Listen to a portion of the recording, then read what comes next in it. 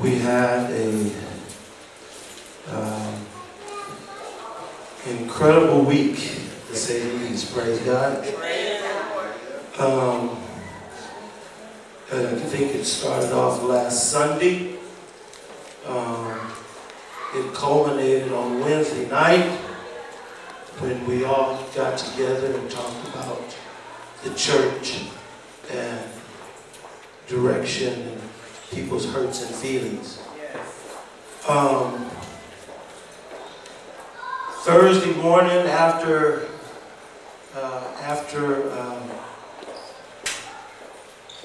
the Wednesday night meeting, I thought, okay, we did it. We let everybody talk. We explained. I should be okay right now, right? Wrong. Me and God had not talked, and that was a big problem. One of the big problems was that I had nothing to say to anybody because God had not talked to me. Amen. And I can't just get up and just start making up stuff and trying to get you to understand me, because if I'm doing it in my own, it would sound weird. Amen. So, Friday morning, I'm on the metro, right? Drea drops me off, and I am on the metro, and I'm riding in to work. I tried to study a little bit of Hebrew, but I put the book away, and I don't know, you guys see Passion of Christ? Yes. Remember that bald-headed guy who was playing Satan with no eyebrows? Yeah. I just felt like he was talking to me. And he was like, you can't do this. You should quit.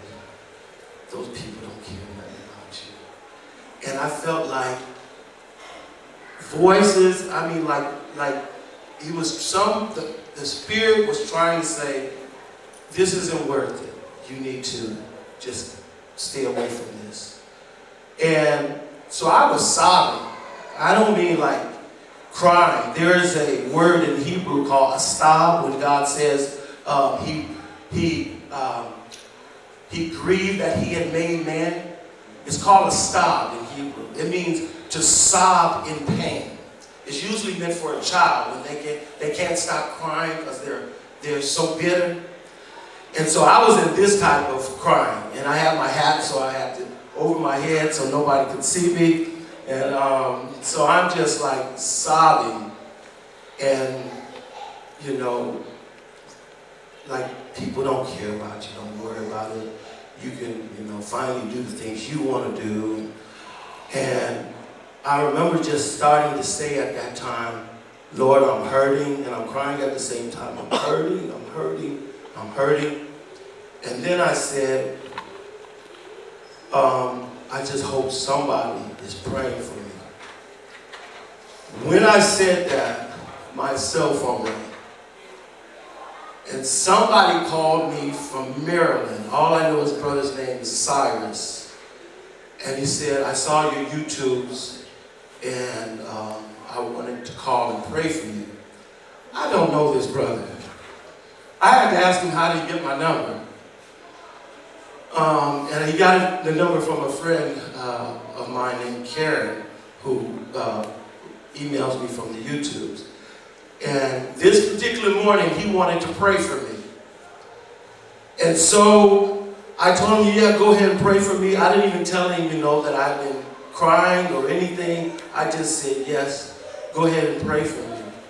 And he prayed for me. I mean, it was like Pastor Ben, you know.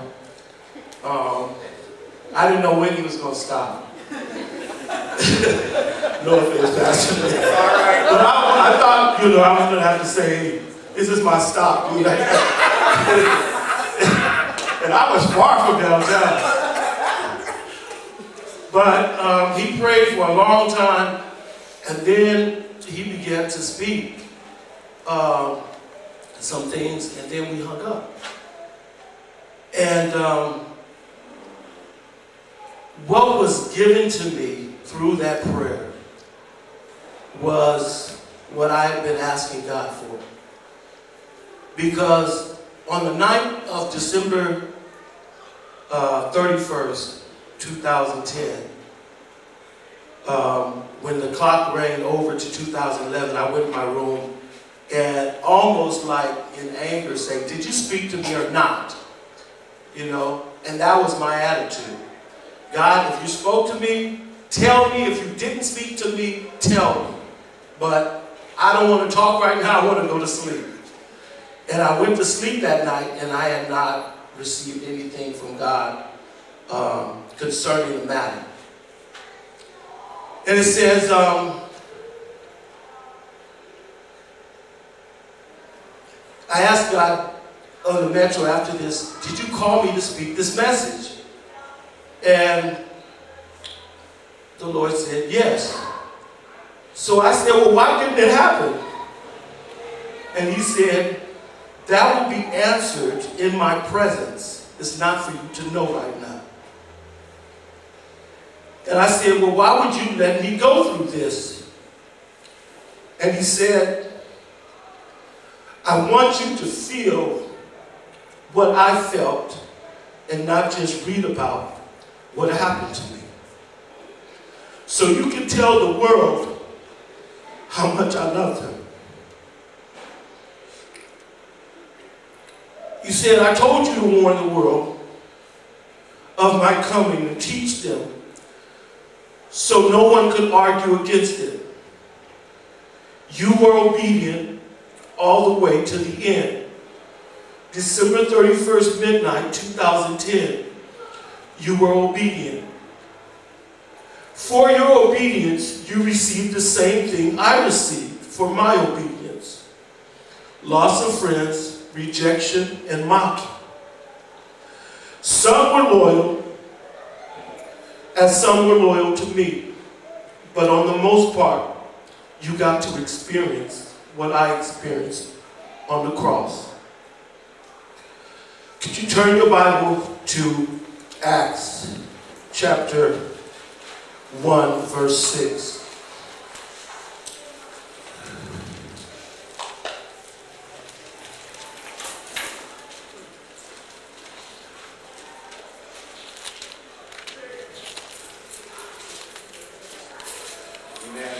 The Lord said, do you think it was a coincidence that 2010 there were more disasters and more people died of natural disaster than any time in the history of mankind? He said, I did warn you about 2010. He said, and do you think it was an accident that on December 31st at midnight, blackbirds fell out of the sky? And fish died in the ocean without explaining? He said, I told you about 2010. And you were obedient. But when you're obedient, sometimes you'll get the same thing I got when I was obedient. In Acts chapter 1, excuse me, you guys, verse 6, it says, so when they met together, they asked him, Lord, are you at this time going to restore the kingdom of Israel? And he said to them, it is not for you to know the time or the date the Father has set in his own authority, but you will receive power when the Holy Spirit comes upon you. And you will be witnesses in Jerusalem and Judea and Samaria and the ends of the earth.